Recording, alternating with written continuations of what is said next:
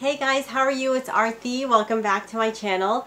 And today I'm going to talk to you about the Vera Bradley bag that I had bought actually back in May. And this video is so long overdue because I know I had promised it like 2 months ago and it's like really late now, but it's okay. It's better late than never, right? So I'm going to show you what the bag is and I will tell you why I love it so much. And if you're considering something that is I guess more eco-friendly, you might want to buy something from Vera Bradley because she is a great designer. Now I'm going to first show you the bag so you know what I'm talking about.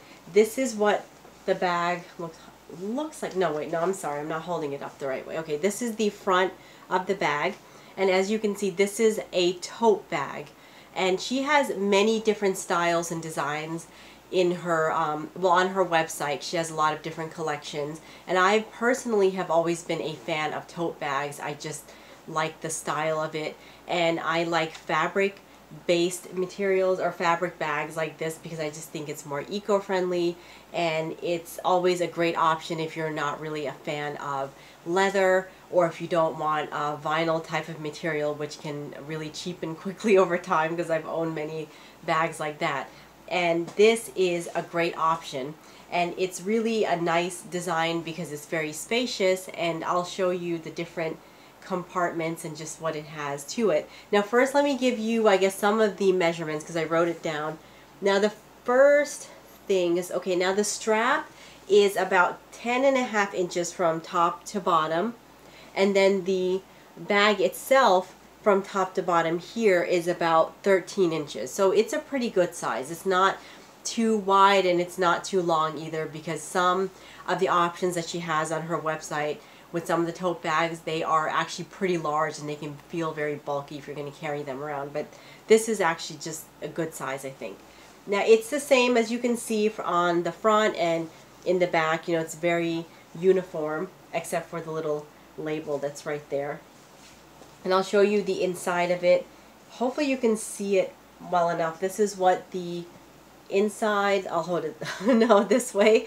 This is what the inside looks like. So there are actually three pockets towards the front. This is the front of it, like that. And then there is one pocket towards the back, or on the back part of it. And then there's like a little slot where you can put a pen or a pencil. And that's great because you can stick your cell phone, or you can stick like a small notebook or whatever you have in there to carry around with you. Now the thing about this bag though is that, you know, it's not like with the other bag that I had previously where it had two pockets on both sides. This one is kind of like an all-in-one where you just throw everything in and it just will fall to the bottom. And if you are like me, and I'll admit that I've always been kind of a scatterbrain where I need to kind of compartmentalize everything when it comes to carrying purses or bags or luggage around. Otherwise it just makes me crazy because I need to know where everything is. Everything has to have a spot. This type of tote bag might make you a little crazy, at least in the beginning, because, you know, there's a lot of space here if you look inside again, and it goes down pretty deep. And if you put your things in there, you're going to have to dig around to find your stuff. I mean, other than the pockets that you have on both sides, you know, you can't really stuff a lot of things into those pockets other than small items. But if you're going to carry, like, say, a wallet, a notebook, if you have pens and pencils, or any other small items that are kind of bulky, you're going to have to just throw everything inside. And then when you need it, you'll have to just stick your hand in and, you know, thumb around and try to find it. You know, and things do move around though. In this particular tote, I've noticed that because I have carried it here and there.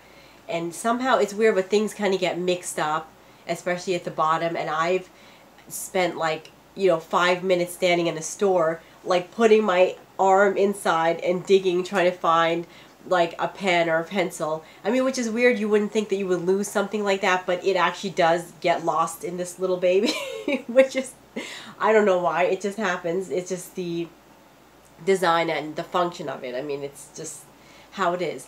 But, you know, other than that, I mean, if you think that you can deal with that whole, you know, open space type of design, you'll be just fine, or you will get used to it over time, I promise.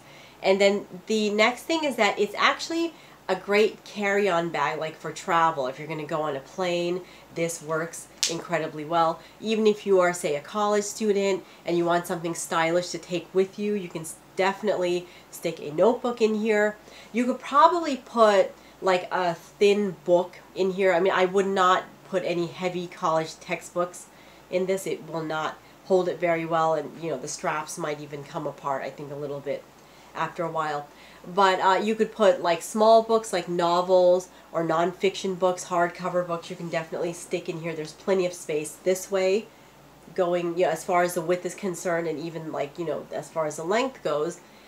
Large notebook would fit in here, like a 5-subject college notebook, because I have carried that stuff with me. Also, if you're a mom, this is a great mommy bag too. This will most definitely hold diapers, and it will hold a package of wipes if you need that. Maybe even like some type of baby bottle carrier. I'm not exactly sure about all baby products these days because my kids are way beyond that. But you could stick a bottle in here, and even your own personal items you could put in. You could throw a makeup bag in here. It'll hold that just fine.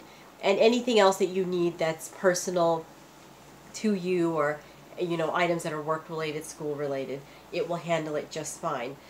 The last thing I'm going to tell you is just the material to me seems a bit stiff. Now, one of my neighbors had a Vera Bradley bag, not this particular one, but it was a different tote design from several years back, and she did tell me that the fabric itself was much softer and more plush back then, and it's she said it seems like they've kind of cheapened the material a little bit, because this is overall, she said, a little bit thinner, and the fabric is, or the texture of the fabric is a bit rough, at least to, you know, from her experience from owning this a few years ago. But I found it to be okay. I think it's fine. You know, maybe there's a purpose to it. I think it probably repels the elements of the, you know, of the environment a little bit better, like with rain and snow if you live in a snowy place and all of that stuff. So it might function well that way in the long run. But other than that, this bag is excellent. It is #1, and just keep in mind, like I said, it's eco-friendly. So if you're looking for something new and different, give this one a try and let me know what you think. Or if you have another bag from Vera Bradley, leave me your comments and tell me if you like it or love it, hate it, or whatever, you know. Okay, and that's it. I hope you enjoyed the review. Thank you for watching.